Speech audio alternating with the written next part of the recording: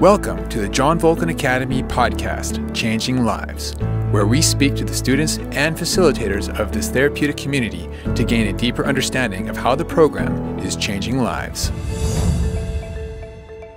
Hi there, it's Gary James with the John Volken Academy podcast, Changing Lives. Today featuring Russell, a student enrolled in the program here at the John Volken Academy in Surrey for 21 months. He's only 3 months from graduating. Today, Russell will tell us about getting on an airplane in Ontario and flying to British Columbia. He was at the end of his rope. Hear his story today. Russell, John Volken Academy. Russell is with us on John Volken Academy podcast. Russell's a student here at JVA. Great, Russell, great to have you with us today as we get a chance to know you a bit. And you're not too far from graduating, I understand. No, I'm not. Less than 4 months now. Well done. You're counting down the hours and the days. Every day counts, yeah. And it's hard for me to look at you and think of you as an addict. I get that. This program appears to have done well for you so far. Yep, it has. And how many months are you into the program now? Just about 21 months. 21 months. When you first walked through the doors here at the academy, did you think that you'd feel like you do now at 21 months? Definitely not. So when I first walked in here, I was a completely different person. So I was the person that alcohol turned me into. I was miserable. I was extremely resentful towards life, towards pretty much everything. So yeah, walking into these doors, it's actually hard to think about right now because being here, I've changed so much. Like it's almost like a cycle. Right now, I'm the person that I remember being before I started drinking, and then. When did you start drinking? I started drinking when I was about 16. Okay. 16, 17. Why? Just for fun. It's a social thing to do. It is a social thing to do currently and always will be.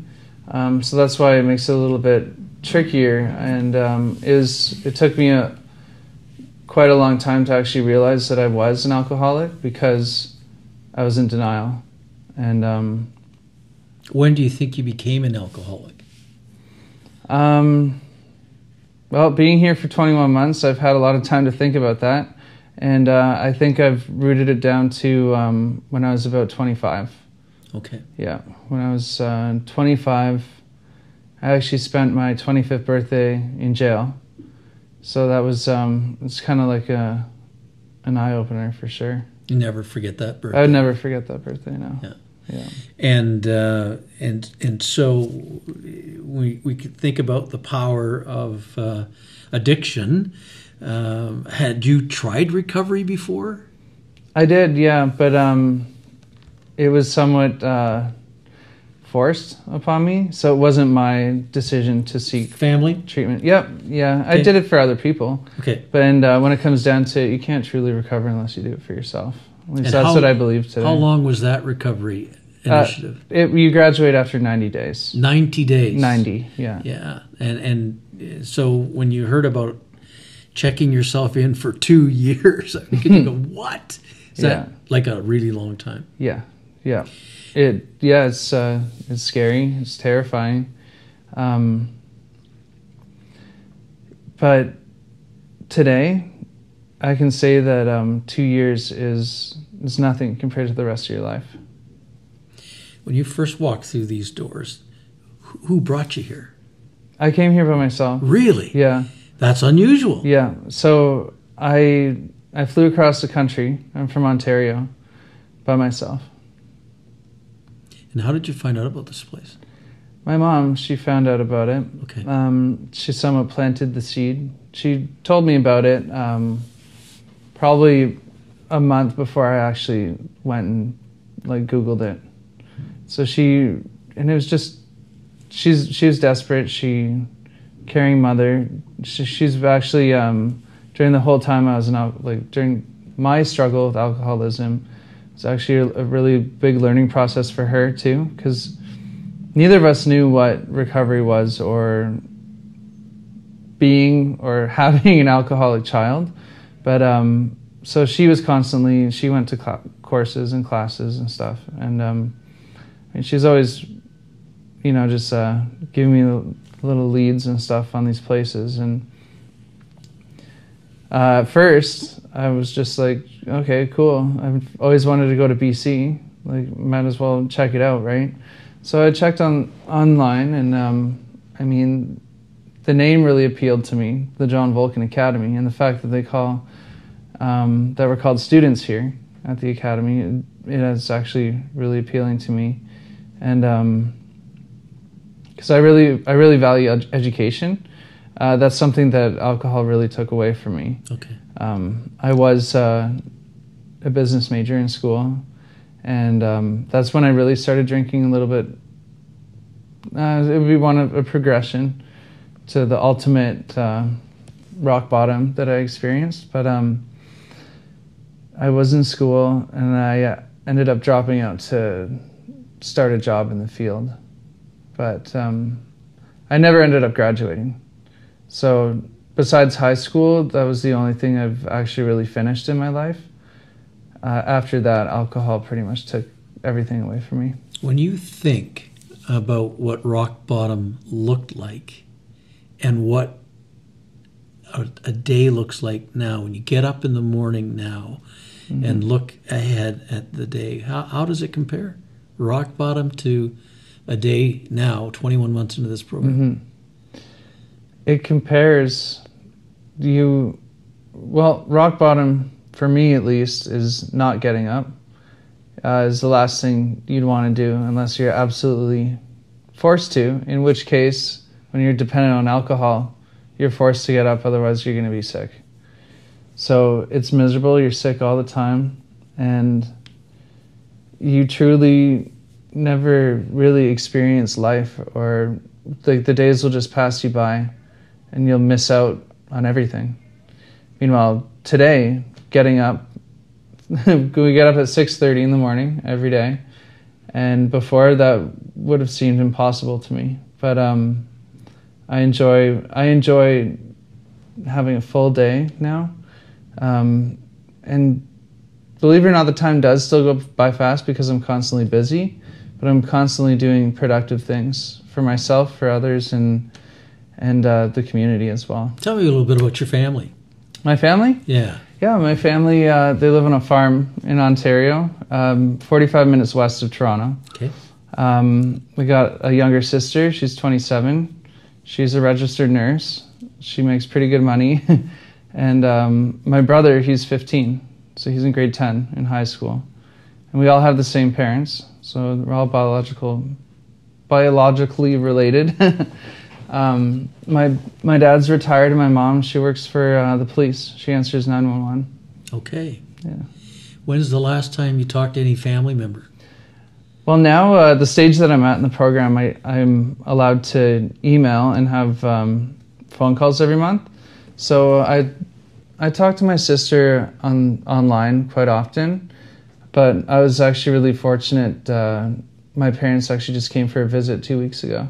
Oh, tell me about that visit. It was awesome. It was. I was pretty nervous at first, though, because it was the first time that I saw my dad since being here. So the last time he saw me was when he dropped me off at the airport, and I was drunk. Like, I got on that plane with no sleep, and then flew out to BC. So the last that he remembered of me was that day, and I kind of think that memory of me that's what he had for the last 20 months in his head. So I think he was pretty surprised when he saw me now, because I think he kind of doubted me too, that he wasn't sure that I'd be able to complete this program, or at least get as far as I did. They must have been overwhelmed. Yeah, I think they were. My mom, she visited me before, and I'll never forget when she came into the store. She saw me, without even speaking to me, she just started crying.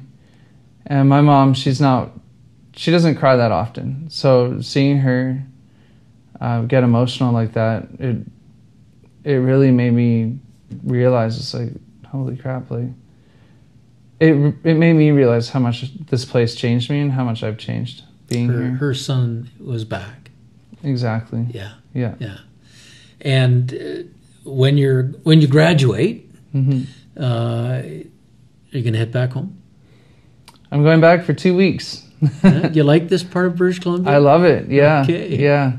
So my re-entry program and my plan for graduation is actually it's definitely been on my mind, but I finally have a solid plan right now, and I think it's pretty good.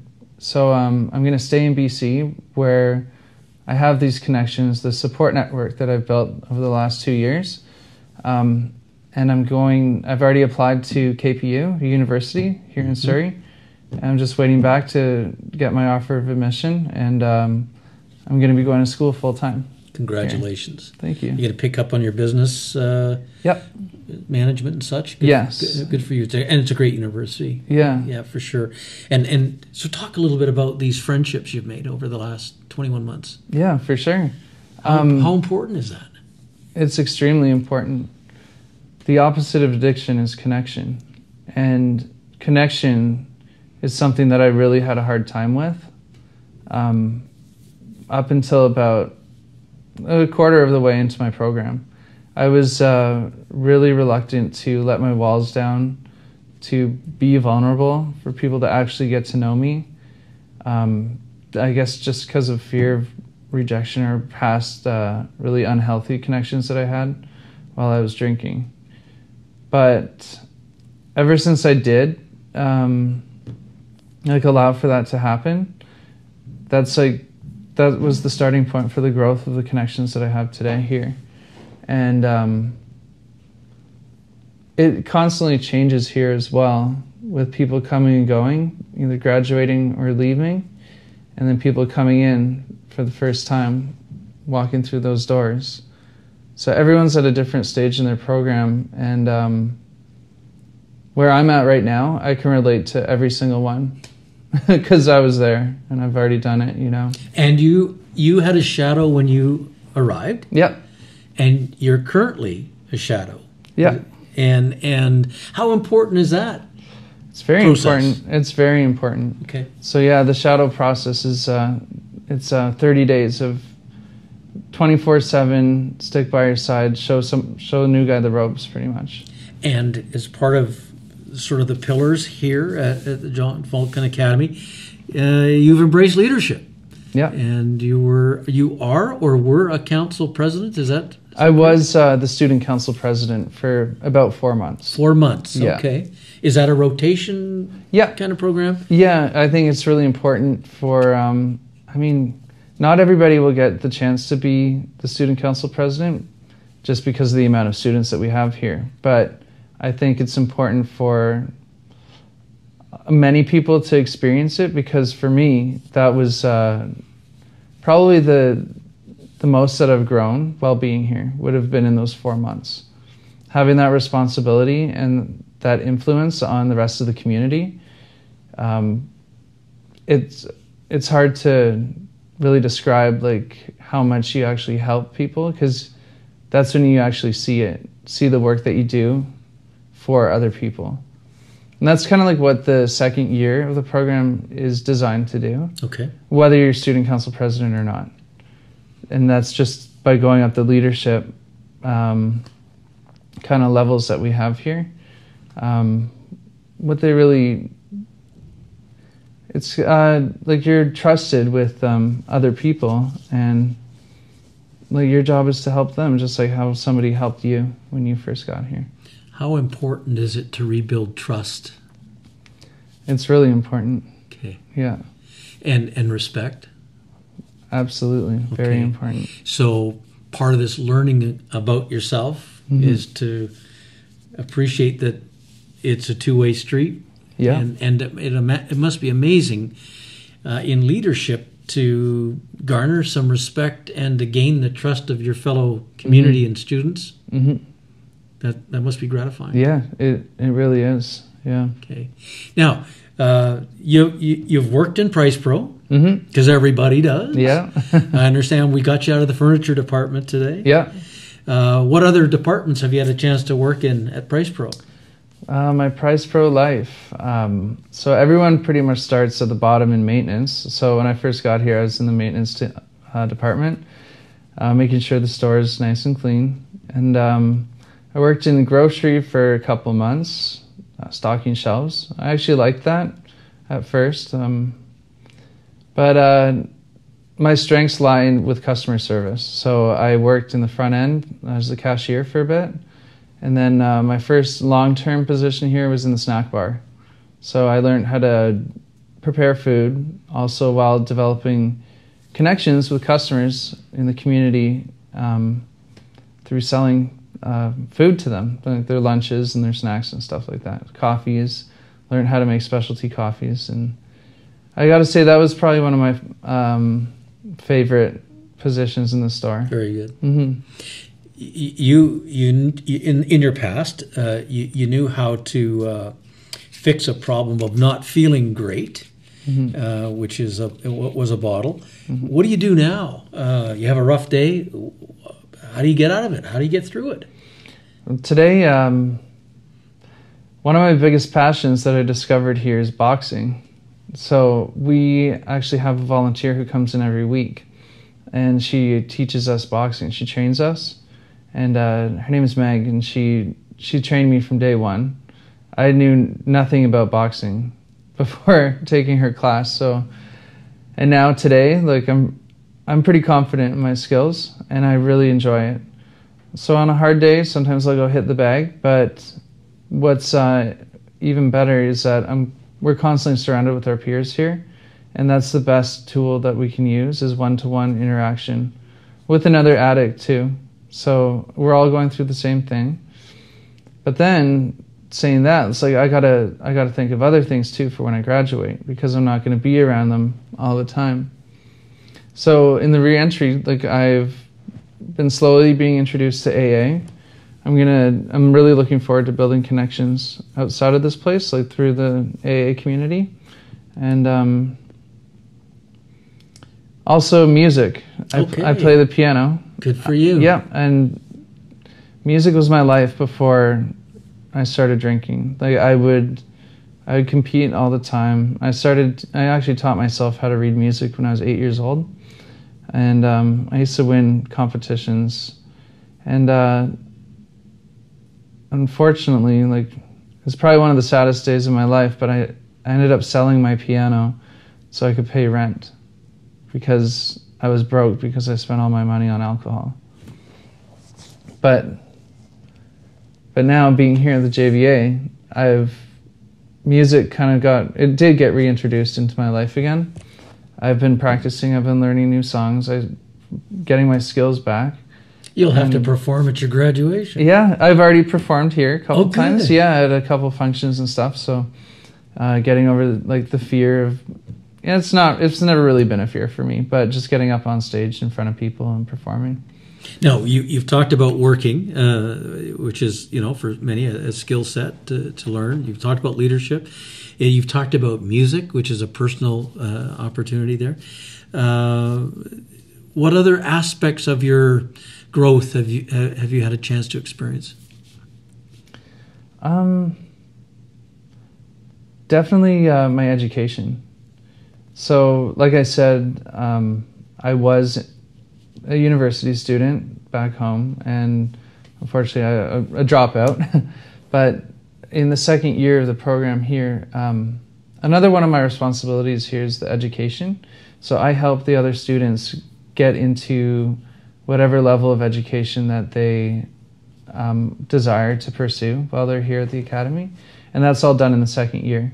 So I quickly, I was pretty familiar. I got re-enrolled in my school back in Ontario, and I started my first online course. A course in which that I failed about 7 years ago, but that F was on my transcript. So, and it was still there. I didn't withdraw from the course, and it's kind of haunting me, So I retook the course here with a clear mind, and dedication, determination. I was able to get 80%. Congratulations. So I got an A, and that was just the start.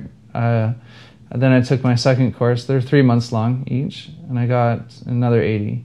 So I'm on my third one right now, and I'm going to get higher than an 80. That's my goal. Very good.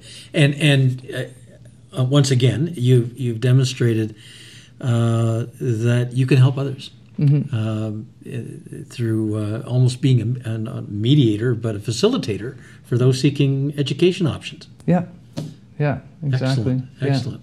Tell me a little bit about the community here at JVA. For sure. So it's a therapeutic community. I never even knew what a therapeutic community was before coming here. But to sum it up, we're all here for the same reason, but you're never alone. We all live together, we all eat together, we all work together, we fight with each other, we cry together. We're essentially one big giant family under one roof.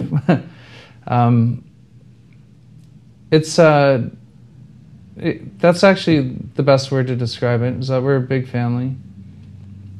And is Dad John Volken? Yeah, I guess so, yeah. And he's not shy around here, is he? I mean, no. He's very much part of the campus, the academy, and it's got to be encouraging to see the founder, the guy with the vision, having a meal and is one of the guys. It's incredible, yeah. I tell that to everyone too. It's just like John is actually a part of this community. He's involved. He teaches us every month. He eats with us. He lives with us too. Like, he lives on site here, which is incredible. Like, he doesn't have to, right, but he does out of the kindness of his heart, right? So you're counting down 3 months or so to go for graduation. You've got a re-entry plan. You've used the word plan a number of times. Yeah. Did you think maybe that would be part of your vocabulary? No. 2 years ago, that you'd planning, spend so much time planning and contemplating, and that's another skill developed while here. As you've been reflective and you've indicated you've had time to do that, to think about it. What do you see as the most significant benefit of being in the John Volken Academy for you personally? For me personally, it's funny because you first asked me about the 2-year time length here, and what I tell people is that that's probably the most beneficial part of this program, is time. Having that time to truly heal, to not only your brain, but your emotions, your body, mental, that time has truly allowed me to heal and reflect and plan. And being in the academy, it allows you to do that when you don't have to worry about paying your bills. You don't have any stresses. You don't have to worry about any of that. It's truly meant and designed to make you heal, for you to heal. Russell, somebody's listening to your words as a student about to graduate, and maybe they've been through a recovery program as you had, short-term, whatever. What would your words be to somebody contemplating committing 2 years of their life to the John Volken Academy? What would you tell them? Of course. So this person is thinking about coming to the John Volken Academy? Yeah. It's simple. I would just ask them, what's 2 years compared to the rest of your life? Excellent. Russell, thank you, and all the best on your graduation. Thank you very much.